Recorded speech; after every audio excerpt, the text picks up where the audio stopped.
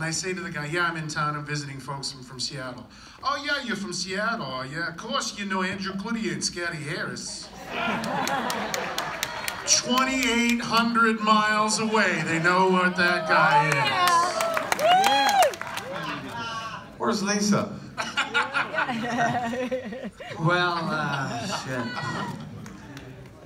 How does that work? Take it easy over there, big fella. Well, this is a huge honor for me, you guys. When I decided to give up saxophone in 2013, I didn't know what the hell was going to happen. All I knew is I wanted to play bass, and I didn't give a shit about anything besides that. And to be acknowledged by you guys today for this award, unbelievable. All right, Scotty. Woo!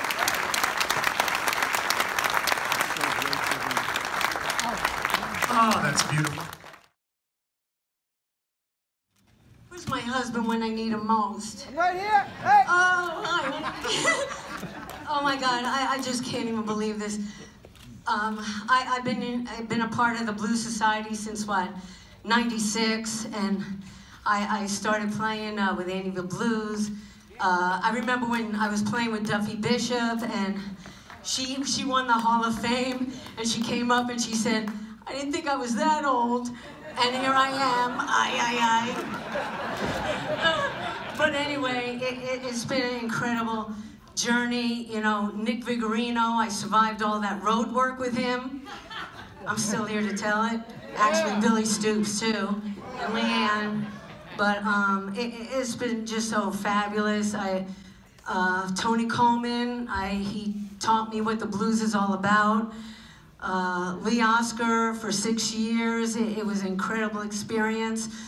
All the incredible players I've had the privilege to play with, and all the drummers that have really helped me and honed me in to be the player I am, and I'm so glad I'm still working and getting hired. So, and all the new people I've had a privilege of meeting this year and playing with, I'm really grateful to.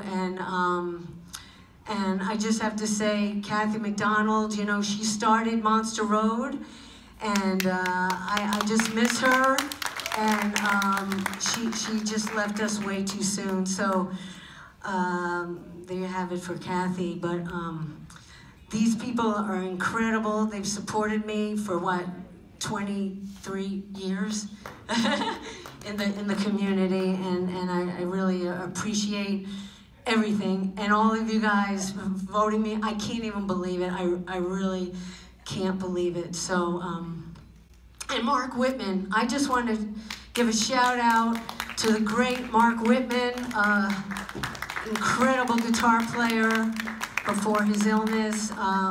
We had fantastic years with the Scotty Harris Band and all of that. So anyway, I guess that's it for me. I don't want to be too long-winded, right? Thank you so much.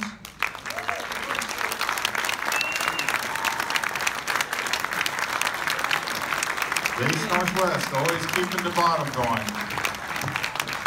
Blues Hall of Fame.